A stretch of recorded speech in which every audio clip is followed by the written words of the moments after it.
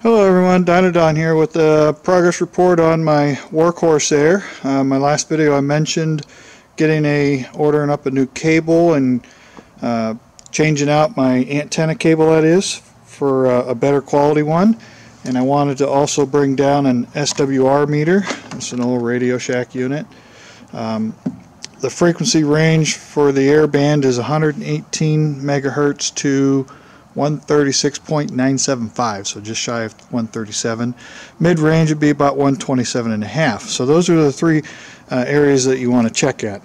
So what I did is, this is the original antenna that went back into the tail and was hooked up to the antenna base back here. And I used it to pull the new cable through, and I reattached the new one in the back. But first I tested the old cable, wired it off the radio, turned it on, and the numbers were not good at all.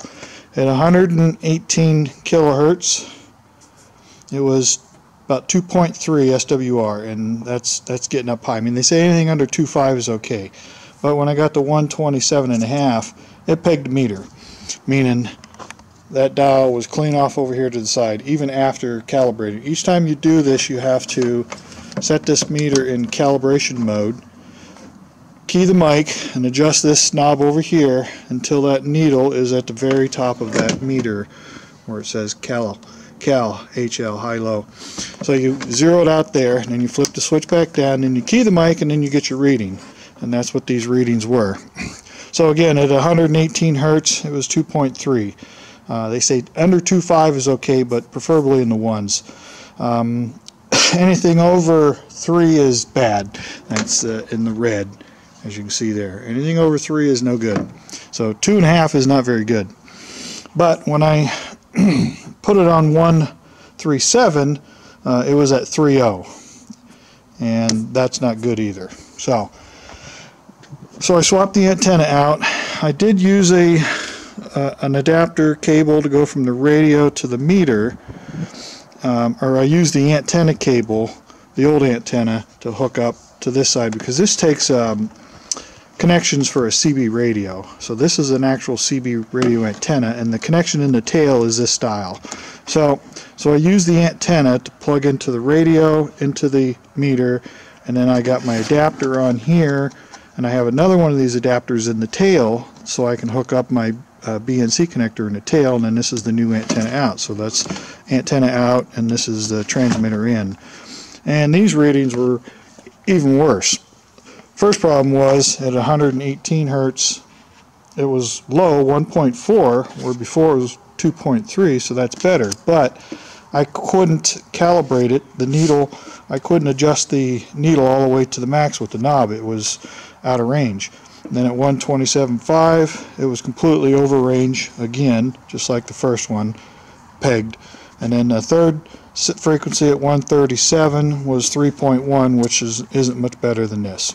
So what it tells me is that my antenna, which is a copper piece of solid wire that comes up into the tail, it looks like it's going to be too long. And then the only way to cut that is to get the connection inside the fitting in there. It's popper riveted in. I'll have to drill the popper rivets out to pull this whole antenna out of there. Luckily it's mounted into the bottom of the ground plane, so I can literally pull it out and then trim it, but then you got to put it right back in and to recheck it again. So it's going to be a crapshoot trying to get that figured out. So what I'm going to do is I'm going to find me the cable that I used to test the first one readings was a 75 ohm cable, and this is a 50 ohm cable. This is a 50 ohm cable. You can see the quality of this cable is way better than this old CB radio cable. So that's kind of where I'm at. I'm at a standstill with this. I can't do anything with it. The numbers are horrible. So I'll take these home, ponder it, but I'm pretty sure I got to shorten it. And if I got to take it apart, I'm probably going to buy the correct BNC connector to put back in the tail, and then I'll swap that out, and then I won't need that adapter. But I did need the adapters to get these connections here in order to go from BNC connector to PL259 is what the CB radios use. This is PL259. So I had to get two adapters for that, and I didn't take into account needing one for back there. But I was able to test it both ways, and they're pretty bad, pretty sad. Okay, now as for the engine running problem, I'm pretty convinced that it's nothing more, because this is the first time I've had the aircraft up over 50 mile an hour, or about 50 mile an hour. This propeller, as you can see, there's not a lot of bite here to send air through there, but I'm sure it's putting some pulsation on this filter. And what it is you can see this is the mass air meter. There's the sensor back here. So at 50 mile an hour, the airflow is probably going in here, hitting, and it's causing a buffering action or a buffeting action across that sensor, where that sensor reads from 0 to 5 volts. It can actually go all the way up to 10 volts, but the computer will only recognize frequency voltage inputs of up to 5, but it can go all the way up to battery voltage. A mass air meter can, if you don't know that already. You can, like I mentioned before, you can loosen this fitting here, and you can kind of turn this and clock it to help with the airflow through here. But I do have a shield coming. I found a shield, and it just clamps underneath here, 3 places, 3 legs. One will come out right in the front, one on each side, and it's adjustable in and out too. Those brackets are 2-piece brackets that you can slide in and out to adjust for different sizes here. But so I've got it coming, but I'm not expect to see it till Monday. Give me a second. I'm going to move this prop out of the way. Oh, that baby's got some hard turning with that gearbox. So what's happening is the air's at 50 mile an hour, the air is disturbing and becoming turbulent in the meter. And what happens is that meter fluctuates high, fluctuates low, high, low. It's a real rapid succession of fluctuations. And what that does is the computer sees those numbers, and it's trying to correct for those high readings, low readings, high readings. And then what happens is it ends up running rich, and you can smell it and you can hear it. So I can't do anything today with it without that shield. Yeah, and this is a filter that's open in here too. It's pleated inside as well. But the shield's going to go on here. As soon as I get that, I'll bring it down and take it out and give it another test. Guy getting ready to go out this one. I think he just washed the mower off for mowing today. He's one of the airport guys here. Okay. Then the other thing I want to address is, I'm sure it's from a lot of new followers to my channel. They every video I put out, I don't know if the people have watched any videos prior to it or if it's the first video you're seeing, but at least a half a dozen times people are always asking me, so when's the maiden flight? When's the maiden flight planned? When you planning to fly it? How soon is it going to be ready to fly? You know, and because they're new, I'm sure, and they haven't been back through my videos from at least 4 months ago when I brought this thing down here, I mentioned at that time that there is no set date on when this thing will fly. It will fly when it's ready, not when I'm ready. Right now it's telling me it's not ready because I have a problem here.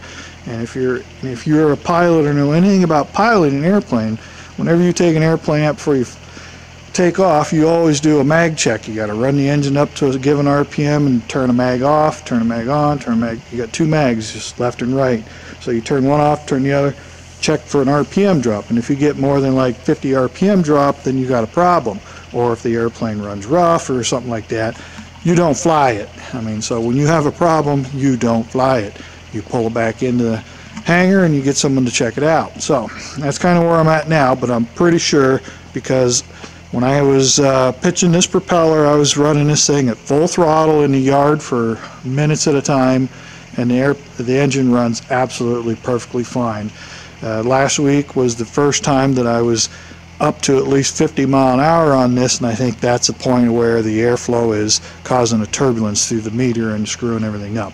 That's exactly what it acts like. I had that same problem when I was tuning Fox body Mustangs, you know, the 86s to 93s and 94s and 5s and all that stuff. People will throw a filter like this on there, and then when the electric fans or the fan from the engine starts hitting air onto that, it screws up that meter reading and it goes berserk. So I'm pretty sure that's all it is. I ordered the shield that night I made the video talking about my problem. But it's coming out of California, and it's only a $15 piece, stainless steel and screws. So when I get it, I'm going to pop this off. I'm going to pull this filter off, take it home with me. So when I get the filter shield, I can adjust it so it'll fit. But that should take care of that, and then I should be back to testing and see about trying to get this tail off. But right now, with that radio frequency the way it is, it's not good. It's not good for the radio, because you're losing your ability to transmit over a longer distance, and it could damage the radio, because the power that doesn't go out the antenna comes back into the radio. So that's enough for that. I can't do anything more today. I'm gonna have to go and do some read up and maybe order a couple more fittings so I can swap that part out in the tail, and see if there's some way I can't do a quick change on it without pop riveting. I might be able to put riv nuts in there, little blind riv nuts, so I can screw it and unscrew it. It just needs to have a good, right now it's just aluminum pop rivets holding it all together back there. But again, with all the new people, don't ask. I have no idea when the first flight's going to be. I'm sure would like to get it in before winter. I can still come down here in the winter. It's just going to be cold. They keep this place plowed all winter long, and I don't suspect we're going to see a lot of snow too early in the year. But once it gets really cold, I'm not going to be down here for shit. I may come down and take stuff off the plane, take it home and tinker with it, but as far as trying to get down here and fly in the winter, no, not unless it's a warm day, nice, clear, sunny. So don't ask. I don't know when the thing's going to have its first flight. It's not a planned flight. It's going to be one of those things. I'm going to be down here and everything's just going to fall into place. I'm not going to have any problems, and it's just going to go. And when it does, you'll see it, because I'll have my camera on my headset or whatever in the airplane. I'm even thinking, if I try to mount it like back here somewhere, you're not going to see much. It's going to be in the way. So I'm going to try something. No GoPros, folks. Don't ask me if I can get a GoPro. I don't have the budget to buy another camera. Like, this camera I'm using right here is over $600, and the other camera I use on my headset, that was over $300. I'm not going to go out and buy another camera when I can use that little one. You guys are just going to have to settle for what I got. Later, once the plane's up and flying and I've got the money, I'll get a GoPro and see about mounting it somewhere, wherever, to give you guys some views when it's flying. But for right now, you're just going to get an in-cockpit view, unless somebody happens to come down and will record me from outside the plane. So I think that's about it. And then there's always a naysayer, and there's like, oh, this thing's never going to fly. He's just going to tinker with it forever. It's like, yeah, I got to tinker with it. I got to fix it. You got to remember, folks, this airplane is not your conventional airplane. That engine has never been used in one of these models before. This is a completely untested engine. It's never been used in this plane before. It's been used in other planes, but they usually run carburetors. Some had fuel injection, but it's never been used. So that is completely untested part of the airplane, and that's, that is crucial. And if it's not running right, it ain't gonna fly, folks. The landing gears, hydraulic, never been tested. The flaps, no war aircraft has ever had flaps, so they've never been tested. So there's a lot of things on this build that are new to this airplane. So it's going to take time, folks. I'm in no hurry. I think every one of these Corsairs ever built has had some kind of incident, runway incident. Most of them were dealt with landing gear problems, gear collapsing, dropping down and taking out the prop and tearing up the bottom of the wing and such. That was real common, but I don't want to be another one of those statistics for these models. The other ones, don't have much of a better track record either. As long as you run the 0200 in there and the standard prop, and you don't have flaps or hydraulics, you got all the gear, hand crank gear and such in there. Then you got a different thing. Those have flown, but again, it still boils down to ground handling. Most of these aircraft are damaged in ground handling, either running off the runway and flipping over or what. So I don't want to be one of them folks. So don't ask. If you guys piss me off, I'm just going to delete your comments when I said I never delete comments. So if you keep at it, then you're just going to get banned. So watch the whole videos, listen to what I'm saying. Someone's asking me, is it carburetor or fuel injection? I'm sitting here in the last video saying, I'm talking about a mass air meter. Carburetors don't use mass air meters. Think, people, think. All right, well, I'm going to go. The helicopter's still here. Looks like they just put a new set of rotors on it. They got an old pair of rotors sitting back there. Looks like they just took them off. They're probably being sent out for overhaul check or whatever. So it's still here and it's supposed to be leaving. The other plane looks like it's gone, so I was easy to get this out today. I took that out of the hangar. It was tested. The meter was tested, you know, over 50 feet out there in the parking area. You got to get away from this ain't all metal building, it's an all cement block building, but there's a lot of metal in it. All right, I'm going to go ahead and get home. That's all I can do today. I got to take my radio home. I did manage to get my new battery for it. The radio takes a battery in the back. So I'm going to take that home, put it in a charger because the external power supply does not charge the battery in the aircraft. Oh, turn that off. So I'm going to take that out. I got to unscrew that connection. So, all right, folks, that's got to do it for this update. Tomorrow's supposed to rain. Monday's supposed to rain. Temperature right now is probably only in the mid 50s, and it's going to drop right on down through into the 40s for next week. So, someone I heard had mentioned snow, but I haven't seen or heard that yet. So, all right, I'm going to cut her off here, folks, and as always, feel free to leave any comments, questions, concerns. Appreciate everyone taking the time to watch these videos, liking them, and so forth. So, as soon as I can get something going here, I'll get back over here and finish this thing up and see if we can't get it out and get some more testing in before the snow flies. So, for now, that's going to do her. I'll catch you guys on the next one, maybe Tuesday or so. I might have the stuff and bring it down here and at least get it out and do another test. So, all right, folks, that's going to do her. I will catch you guys on the next one, and this is Dino Don out.